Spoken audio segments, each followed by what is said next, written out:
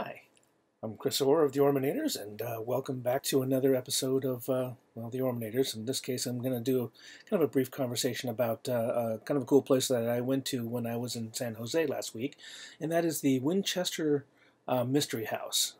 Definitely worth your while to go and visit this. I'll be attaching some clips at the end of this little sequence here, or maybe I'll just kind of figure out how to do some splicing stuff in.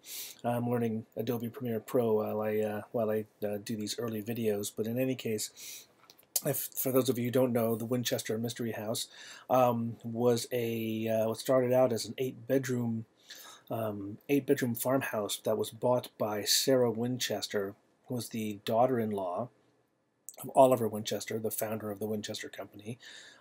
She married William Winchester, who was the son of Oliver Winchester. And when he died, she moved from Connecticut out to San Jose, California, bought this eight-room farmhouse, and essentially started building onto it over and over and over again. Basically, I think they ended up with well over 160 rooms. Dozens of bathrooms. But what makes this house really interesting is that it has like staircases to nowhere and doors that open to big drops or up against a wall, or cabinets that open up into giant open spaces. And construction was apparently constant because she was told by a medium, she was a spiritualist, who basically told her that the noise from the construction and everything else would keep away the spirits from all of the people who were killed by her husband's firearms, by the Winchester firearms. So she did this right up until the day that she died. It's kind of cool. So there'll be a video of me outside of the place, and then a clip of the gift shop. There's I bought this there, which is kind of a cool little book talking about all of the elements of the Winchester Mystery House. I'd recommend picking up a copy of that. And of course, there'll be I'll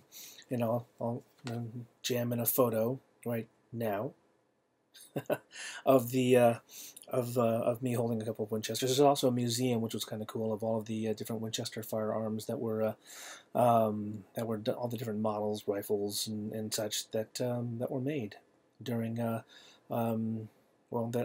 that were made by Winchester, starting with the Henry rifle all the way through the 1866 and 1873.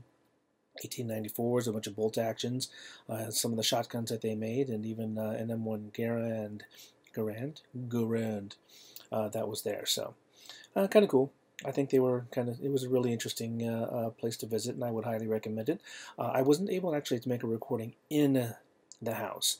They apparently have some copyrights against publishing videos. However, I will link to the a travel log or travel brochure from an actual travel company who had permission to go in and film some of this stuff. And I would highly recommend going and watching the movie Winchester, which was starring Helen Mirren.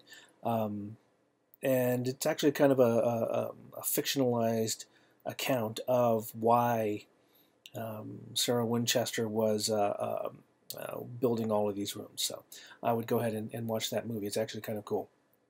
And if you like this video, go ahead and hit the subscribe button. I'll post some links over here. And thank you for enjoying my video.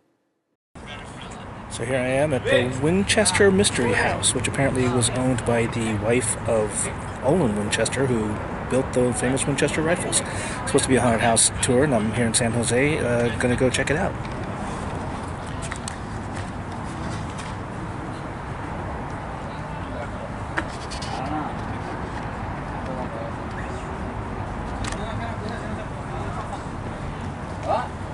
Who got the tickets?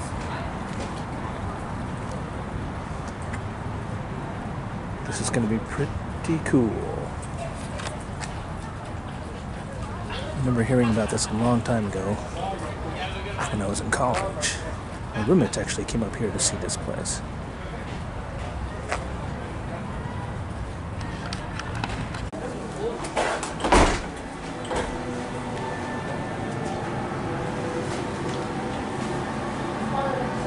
Now we're in the Winchester Museum.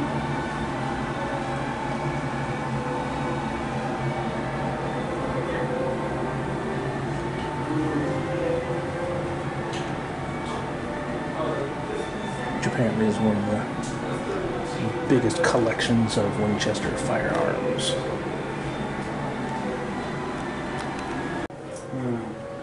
Maybe the video. This is famous M1.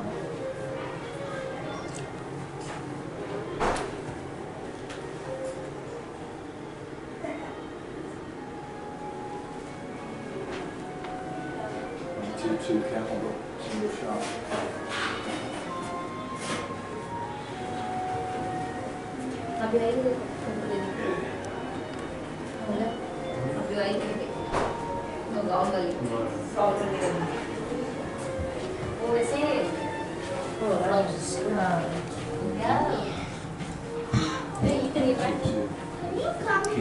Check out that bad boy. Yes. And it's in the And days. also for competition. Yes,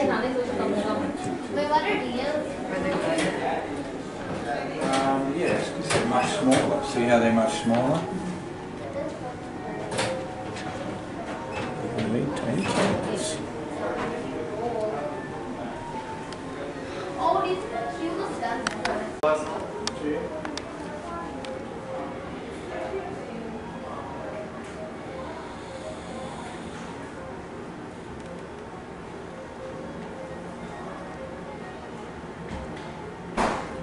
If you've ever read Unintended Consequences,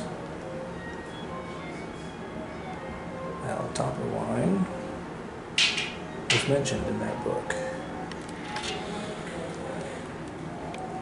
Some other museum pieces about the house.